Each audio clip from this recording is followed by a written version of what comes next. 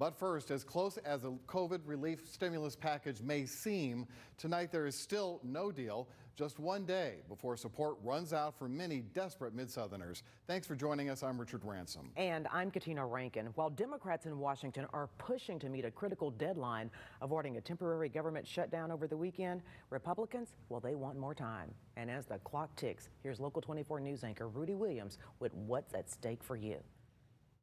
Senate Majority Leader Mitch McConnell admitting Congress should not be here in the 11th hour, hammering out a COVID relief deal long overdue. After months of inaction, do we want to move swiftly and with unusual bipartisanship to close out our issues, seal the deal, and write text that can quickly pass into law? But McConnell has only recently become involved in the talks, and Democrats in the House passed a COVID aid package 6 months ago that the Senate didn't act on. Lawmakers continue haggling over the final details of the nearly $900 billion compromise bill.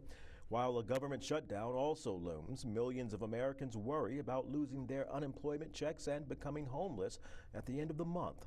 We're going to stay right here,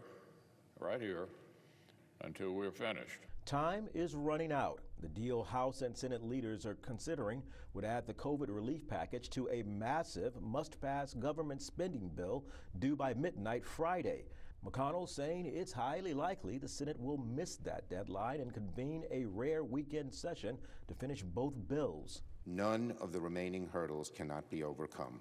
Negotiations include an additional $300 in weekly federal unemployment benefits, $600 in direct stimulus payments to most Americans, eviction protections, and billions of dollars for small business.